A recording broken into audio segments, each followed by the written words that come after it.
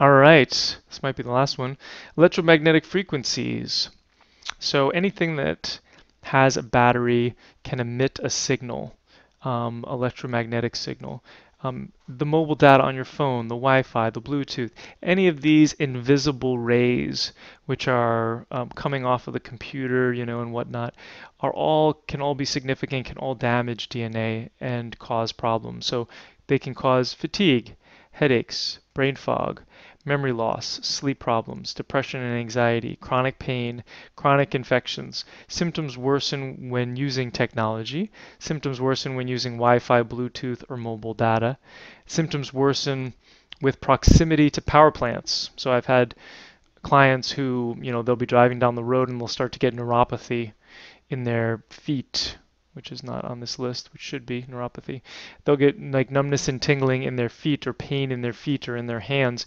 And sure enough, they round the corner and there's a big power plant. So sometimes, and these people really are the harbingers of the problems that are going to be, amplified throughout time. If 5G really gets rolled out throughout a lot of these communities, this is really a barrage of, it's an assault on our systems, where it's really going to be damaging our DNA, our human frame, and causing inflammation to happen and pain and dysfunction.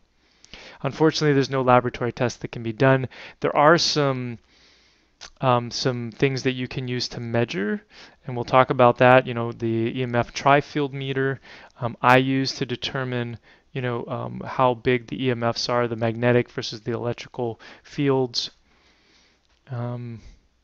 And then in my experience, it's very likely that someone has EMF toxicity contributing to their fatigue if they have 2 or more of the above symptoms and 1 of the asterisked signs. So you can see those here. So make your determination, yay or nay.